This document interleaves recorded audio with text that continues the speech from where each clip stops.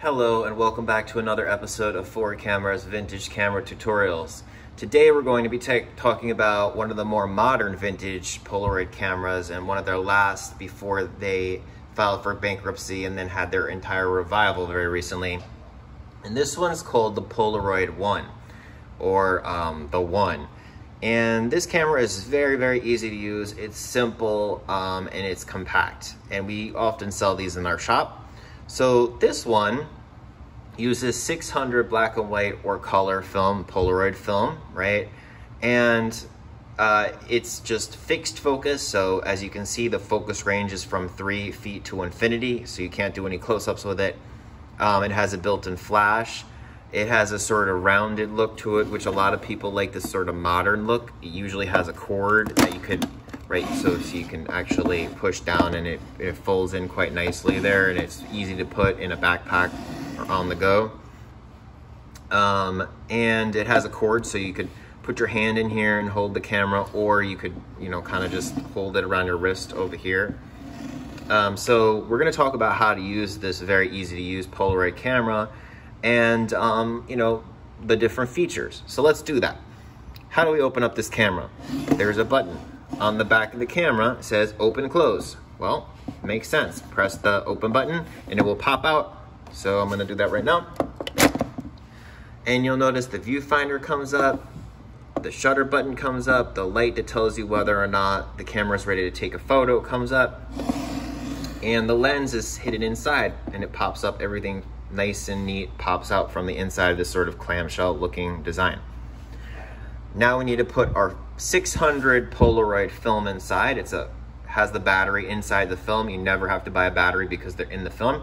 But then again, the camera will not have a battery itself unless you buy the film. So how do we do that? Okay, well, if we look at the top of this camera, we'll notice there's a film eject button. So we have to press that down once the camera's open, and the door will pop out. And inside this door, we're gonna put our film cartridge in here without touching the top of the film. Gently push it all the way in and then pop this door closed. And when that happens, a dark slide will pop out, and you could throw that away or hold it, right? You don't need it. And then you'll hear sort of like a whirring sounds, right? The motors are gonna be pushing that out, and then you're going to be seeing this light here start to blink. And when it's fully green and solid, you're ready to go. Also, it tells you how many photos are left. The original Polaroid film had 10 photos. Now it's only 8 because they're thicker, so they don't fit as many inside the film anymore, but still awesome. So your countdown till 2, right, will be how many photos you have left. This is to turn the flash on and off, right? There's a little LCD and it will show you. This is to set this camera up on the tripod, right? You see there's a tripod mount, and you can kind of press this button in for times, right? You want to get into a photo with a bunch of friends.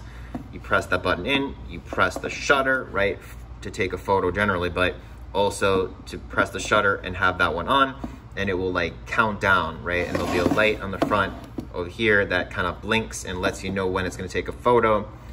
So that's kind of a traditional feature.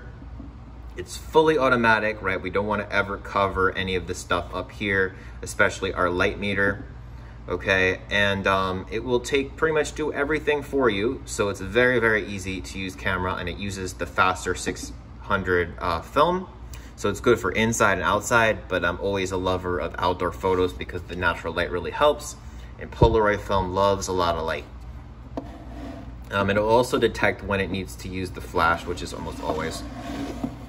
And so let's just say you want to take a photo. You look through the viewfinder. You're not going to see through the lens. You're going to see through over here, but still okay, right? It's not an SX70 SLR. It's just kind of a viewfinder, plastic viewfinder. You look through it, you frame it, then you hold the camera steady and you hold the button down. You don't just go like click, oh, oopsie. You don't just, you want to keep this open by the way. You don't just push the button a little bit and that's it. You want to hold it until the film ejects, and once it ejects, it will pop out. Do not put your finger in front of this. That will mess up your photo. You want to make sure that the film comes fully out. Once it does, you want to keep that film out of light for at least 10 to 15 minutes, and you want to make sure you don't shake it or do anything to the photo. Just let it sit, maybe upside down on a table or in your pocket.